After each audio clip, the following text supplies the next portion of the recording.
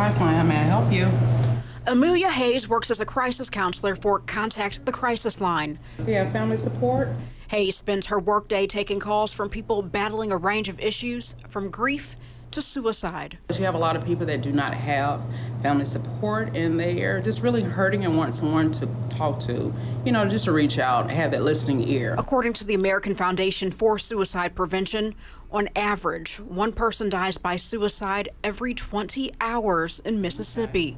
With statistics like that, an army of trained individuals are needed to lend a listening ear and help. Have you really thought about it? And that's why Contact the Crisis Line is equipping this group of volunteers with the skills they need to effectively take calls and help someone in crisis. Listen is the main thing that we need to learn how to do.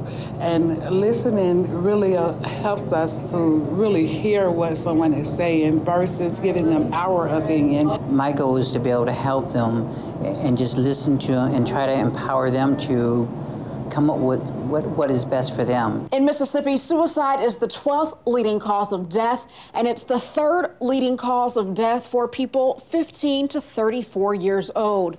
If you're someone who is contemplating suicide, experts want you to know that there's someone to listen to you and walk you through your crisis. Because the individual that's having thoughts of suicide, we would really like to help walk them through what could be a next option for them, because we feel like that if we can help them de-escalate what is happening with them, that's going to be the most important thing. Have a great day.